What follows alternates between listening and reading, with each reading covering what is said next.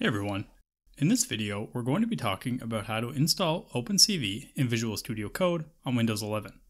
If you do not have Visual Studio Code installed yet on your PC, click the video in the top right hand corner of your screen now or in the description down below to quickly install Visual Studio Code on Windows 11.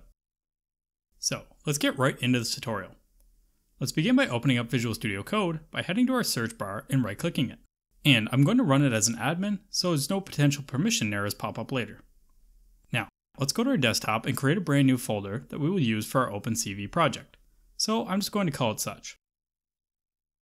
Now, inside Visual Studio Code, let's open up our OpenCV project folder.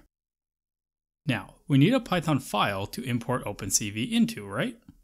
So let's create a new file through this button here and name it main.py. The .py indicates that we are creating a Python file. Let's go up to View and open up our terminal window.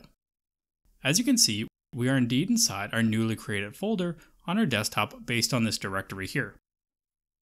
So in order to import libraries into our folder, we should create a Python virtual environment. To accomplish this, let's head down to our terminal and type Python 3.10 or whatever version of Python you are working with, -m venv StudySession. You can replace StudySession here with whatever you wish to call your virtual environment though. Now, if we go back to our File Explorer on Visual Studio Code, you can see our virtual environment is now here. Also, make sure that you are using the correct interpreter after creating your virtual environment, like so. Let's first activate our virtual environment so that our terminal knows we only want to work within that environment. So we need to find and use this activate file here through our terminal. That was created with our virtual environment. So to get there from our OpenCV folder, we enter StudySession, scripts, and then activate. And be sure you are using // when moving between folders. Now, you can see we are working within our virtual environment because of these parenthesis names here on the left of our terminal line. To upgrade pip, let's type pip3 install -- upgrade pip, and we will install the latest version of pip.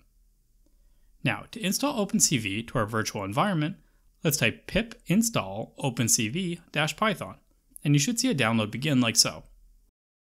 To validate that OpenCV is now installed correctly, let's write the following simple code that will print out the version of OpenCV that we just downloaded to prove our library is downloaded correctly.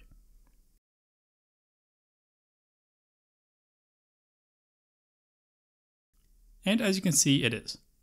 Thank you for checking out this video, and I hope it helped your understanding of how to install OpenCV in Visual Studio Code on Windows 11. If you enjoyed, please like, subscribe, and consider checking out our YouTube memberships by clicking that join button down below. However, if you have any comments, questions, or concerns about the information I provided in this video, please leave a comment down below and I will do my best to address your concerns.